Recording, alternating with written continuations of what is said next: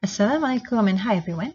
In this last video for topic 2 describing data, we will look at skewness. Besides central tendency and dispersion, another characteristic of a data set is the shape. There are generally 4 shapes commonly observed, that is, symmetrical, positively skewed, negatively skewed, and bimodal. In a symmetrical set of observations, the mean and median are equal, and the data values are evenly spread around these values. The data values below the mean and median are a mirror image of those above. A set of values is skewed to the right or positively skewed if there is a single peak and the values extend much further to the right of the peak than to the left of the peak. In this case, the mean is larger than the median. In a negatively skewed distribution, there is a single peak, but the observations extend further to the left, in the negative direction, than to the right. In a negatively skewed distribution, the mean is smaller than the median. Positively skewed distributions are more common.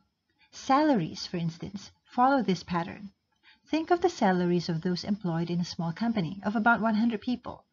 The president and a few top executives would have very large salaries relative to the other workers, and hence the distribution of salaries would exhibit positive skewness. A bimodal distribution will have 2 or more peaks. This is often the case when the values are from 2 or more populations. So how do we measure skewness? There are several formulas in statistical literature used to calculate skewness. The simplest is developed by Professor Carl Pearson, which is based on the difference between the mean and the median. Using this relationship, coefficient of skewness can range from -3 up to +3. A value of 3, such as 2.57, indicates considerable negative skewness. A value such as 1.63 indicates moderate positive skewness, whereas a value of 0, which will occur when the mean and median are equal, indicates that the distribution is symmetrical and that there is no skewness present. Now, let's take a look at the steps to calculate skewness using the Pearson method. First, we need to find the values of the mean, median, and standard deviation. Once we have all of these values, we simply input them into the Pearson coefficient of skewness formula, like so.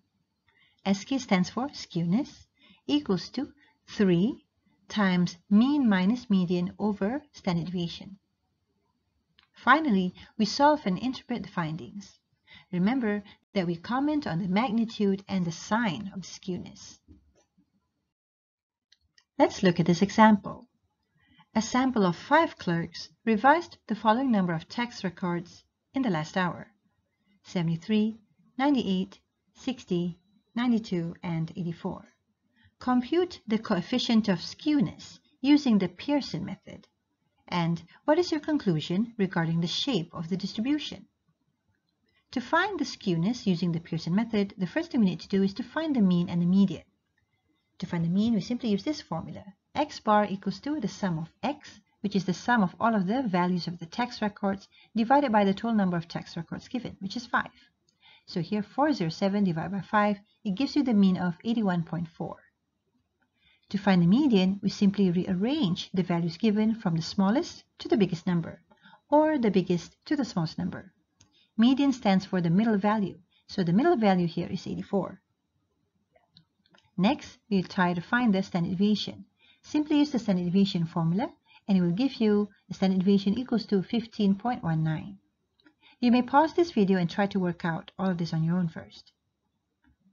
And finally, to find the skewness using the Pearson method, we simply input all of the values just now into this formula.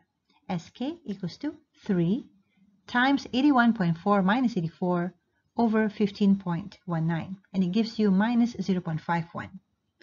As for the conclusion regarding the shape of the distribution, we can say that the distribution is slightly skewed to the left.